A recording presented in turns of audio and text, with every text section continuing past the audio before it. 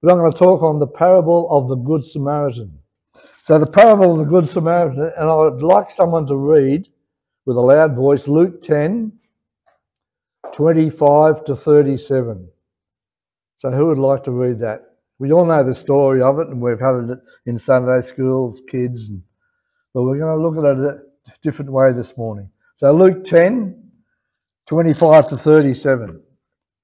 Who's going to volunteer?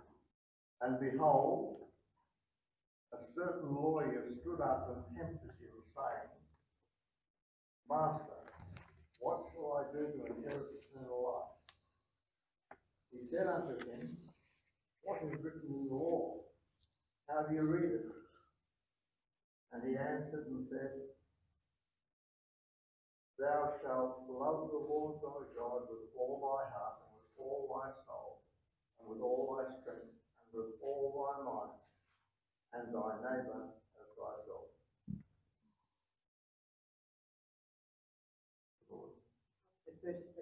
I'm sorry, to 37. And he said unto him, Thou hast answered right. This do, and thou shalt live. But he, willing to justify himself, said unto Jesus, And who is my neighbour? And Jesus answering him said, A certain man went down from Jerusalem to Jericho and fell among thieves, which stripped him of his raiment and wounded him and departed, leaving him half dead. And by chance there came a certain priest that way, and when he saw him, he passed by on the other side, and likewise a Levite. When he was at the place, he came and looked on him, and passed by on the other side. But a certain Samaritan, as he journeyed, came where he was, and when he saw him, he had compassion on him. And he went to him and bound up his wound, pouring oil and wine, and set him on his own beast, and brought him to an inn, and took care of him. And on the morrow, when he departed, he took out 2 pence, and gave them to the host, and said unto him, Take care of it, and whatever you spend, but there's more, when I come again, I will repay you. Which now of these 3 do you think was a neighbour unto him, the one that fell among the thieves? And he said, He that showeth mercy on him. Then said Jesus unto him, Go and do likewise. So this is called a parable. Thanks, Don. A parable is signifies a placing of one thing beside another with a view of comparison. It's dealing with the earthly things with a spiritual meaning. That's what a parable is, and this is a parable. Now, this parable is a model lesson on loving and helping those in need, isn't it? Yeah, when you read it, that's what it's about. It's about helping people. As Anne said before, there's people out there that need help. Don't walk on the other side of the road. It's about that. But there's a hidden meaning in this. And this is the story of redemption. This is the story of the whole Bible, from Adam to the second coming. You say, what? I didn't see that in it. Well, we're going to learn that today, what it means. Now, the pre-parable, the parable didn't start till verse 30, but in verse 25 it said a lawyer came to him. Now, a lawyer was one that was skilled in the Mosaic law in those days, and asked Jesus, what shall I do to inherit eternal life? That was his question. Jesus asked him and said, what does the law say? He's a lawyer, he should know the law. So Jesus asked him, what does the law say? And he quoted Deuteronomy 6:5. You shall love the Lord your God with all your heart and with all your soul and with all your strength. And he also quoted Leviticus 19:18. You shall love your neighbour as yourself. So that was the answer to the questions. Now the parable starts in verse 30. Now Jerusalem, there's a road, and it's still there today. I've been on it. Jerusalem to Jericho is about 17 miles. and it descends about 2,500 feet. And in those days, it was a pretty dangerous place. There was caves there and rocks. There was robbers. So, you know, if you went by yourself there, you'd probably get killed. So it was a pretty dangerous place. Now it talks about there was a certain man on that road. That man is Adam.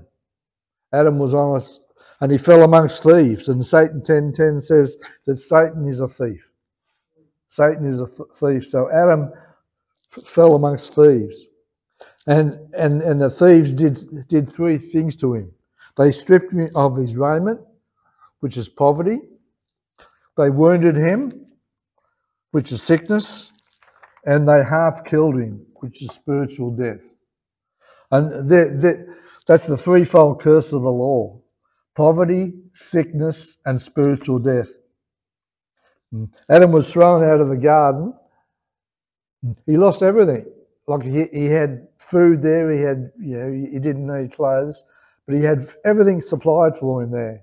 But he was thrown out of the garden into poverty. He had to work, you know, by the sweat of his brow and his hands to get food and clothing. And, you know, disease started, you know, to set into Adam after he left the garden. And he eventually died. It took a few hundred years, but he eventually died because sickness came upon him. And he was half dead because he died spiritually in the Garden of Eden. So that's the threefold thing of the curse. In verse 31-32, by chance a priest and then a Levite came by looking at him and crossed over to the other side. Now, both represent the law. The priest and the Levite represent the law. The law came with man, you know, with all its rituals and sacrifices. Notice neither one could help. The law didn't help people. You know, the law was never meant to save man, but to inform him that he was a sinner and needs a saviour. That's what the law was for. In Romans 3:20 it says, therefore by the deeds of the law no flesh will be justified in his sight, God's sight. For by the law is the knowledge of sin. In Galatians 3:19 it says, what then does the law serve? It was added because of transgressions, till the seed should come to whom the promise was made. Who's the seed? Jesus came. He was the seed. That law was in place till Jesus came. And what happened when he came? Galatians 3:13. Christ redeemed us from the curse of the law, being made a curse for us. So both the priest and the Levite passed by. The law would not have been introduced if man, Adam, had accepted God's word by faith. He wouldn't have needed the law. Abraham lived by faith and lived in God's blessings, but he didn't know the law. He wasn't under the law. Now the good news, verse 33, a Samaritan was on a journey and saw him, and he didn't cross to the other side. He had compassion on him. Jesus came. He was on a journey, and he saw us. He saw sinful man and the state we were in, and he came to us. Hallelujah. This is good news. So thank God for Jesus, our Good Samaritan. He did not come by chance. He was on a journey. He was on a specific journey with a definite purpose. He did not pass on to the other side. He came directly to us. John 3:16, for God so loved the world that he gave his only begotten Son, that whosoever believes in him should not perish, but have everlasting life. So Jesus came on a journey, and this is the Good Samaritan we're talking about here. In verse 34, this is interesting. The Good Samaritan, what did he do? He went to him, he bound up his wounds, he poured in oil, he poured in wine, and he set him on his own beast and took him to an inn and handed him over to the innkeeper for keeping. So let's look at some of those things. He bound his wounds. There is healing in the atonement work of Jesus. Healing. I'm talking about physical healing. The second the second curse introduced by the thief was wounding him. He wounded the man on the road, which is sickness. He caused sickness. Jesus died to redeem us from sickness and sin. Hallelujah. Psalm 103. You all know this verse. Psalm 103 verse.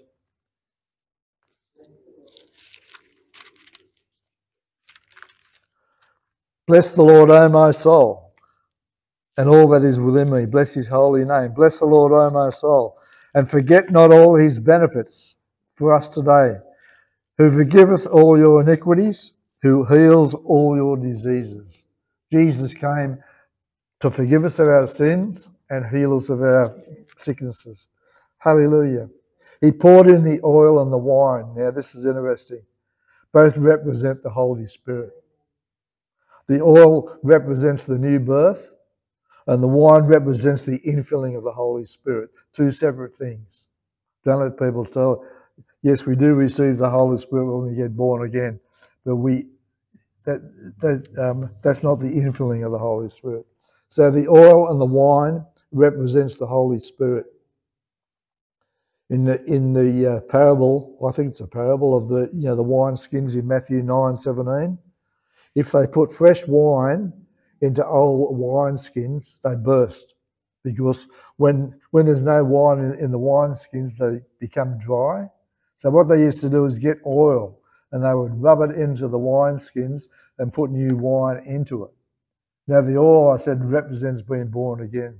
So we need to be born again first before we get filled with the Spirit. I remember once, this pastor asked people out to be filled with the Spirit, and he asked me to pray for them. And I prayed for this guy, and it was just like praying to a brick wall.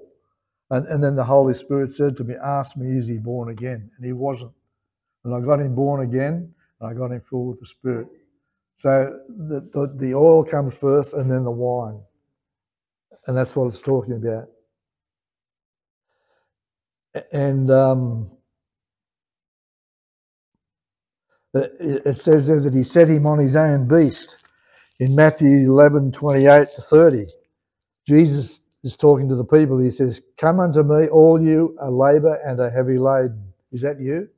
It is with me sometimes. And I will give you rest, for my yoke is easy and my burden is light. He put this wounded man on his own donkey or ass. He took the burden off him. He had a burden. He couldn't walk. He was wounded. But he put him on his own beast. And he brought him to an inn and handed him over to the innkeeper. Now the inn represents the church. When you get born again, you're introduced, you come into the church. You're baptized into the body of Christ. And that's what I was talking about there. And the innkeeper is the Holy Spirit. Jesus left us, but he left us the Holy Spirit. And that's what that represents. He put him on his own donkey, took him to introduce him into the church, and left the Holy Spirit with him. In John 14:16, it says, I will pray the Father, and he will give you another helper, that he may abide with you forever. We have the Holy Spirit in us right now. He's our comforter. He's our standby, our advocate. So that's what that represents. In verse 35, it says, he departed and paid the host 2 pence. Now this is significant. And he said that he's coming back for him. In Acts 1:9-11, it says, now, this is just before the day of Pentecost, when the Lord left the earth, just before the day of Pentecost. Now, when he had spoken these things, while they were watching, he was taken up into a cloud, receiving him out of their sight. And while they looked steadfastly towards heaven as he went up, behold, 2 men, he paid 2 pence to the innkeeper, remember, 2 men in white apparel, who also said, men of Galilee, why do you stand gazing up into heaven? This same Jesus who was taken up from you into heaven will come back in like manner. Jesus is coming back. That's his promise. He promised the man in the inn that he's coming back for him. He's promised us that he's coming back for us. Isn't that good news? He's coming back in like manner as you saw him go into heaven. So he went from earth and he went straight to heaven. He's coming back the same way. Hallelujah. So that was the close of the parable. Then in verse 36, then Jesus asked the lawyer, in verse 36, 37, so which of these three do you think was the neighbour to him who fell amongst the thieves?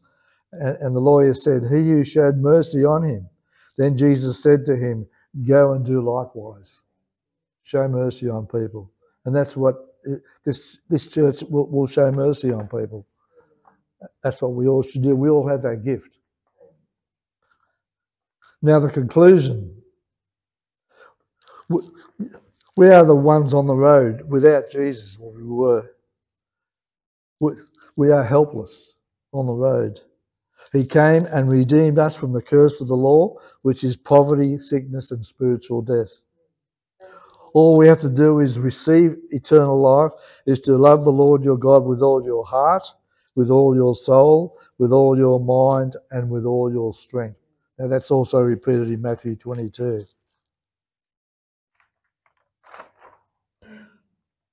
I'd just like to give an appeal now, which I would have thought there would have been more people here. There should have been people here today that aren't here. If you are without eternal life, the plan of salvation is simple. Turn away from the priest and the Levi, your own works, your creeds, your own doctrines. Turn away from that. And realise you are helpless. We are helpless without Jesus. Look to the Good Samaritan, Jesus. He is the only one with something to offer. He's the only one. That's not other people, other religions. Jesus is the way, the truth, and the life. No man comes to the Father but through him. He wants to give you, the oil of the new birth and the wine of the infilling of the Holy Spirit. He will welcome you into the inn, into the church, and leave you with the innkeeper, the Holy Spirit, to look after us. He will come back for you, and you will be with him forever. That's good news, isn't it? It is. That whole parable is good news to the unbeliever. I've used that before. I used it over in Fiji once, and about 4 or 5 people came out and gave their life to the Lord. Kids, they were kids, teenagers.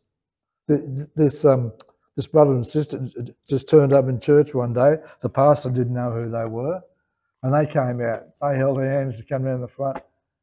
It was an exciting time, and in that service, I was praying for them to be filled with the Spirit. There's about 12 youth in a row all came out, and I started to pray for one girl, I think it was, to be filled with the Spirit, and the guy down the end started speaking in tongues, and I went right up the row. I didn't even lay hands on them. So praise you, bless you this week, and go and do likewise. Amen. Father, we thank you. We thank you that you are the Good Samaritan, not the bad Samaritan, the Good Samaritan, that you love us so much, that you sent your Son for us so we wouldn't have to die and go to hell, but we have eternal life with you. And thank you, Lord, for forgiveness of sins and redeeming us from the curse of the law, which is sickness, poverty, and spiritual death. Father, we thank you that we have a future with you. And I just pray, Lord, as we go out this week, that at least one person we can talk to about the Lord. Just one person, each person here. And I believe there's going to be some good testimonies this week coming forth in Jesus' mighty name. Amen. May you all be blessed.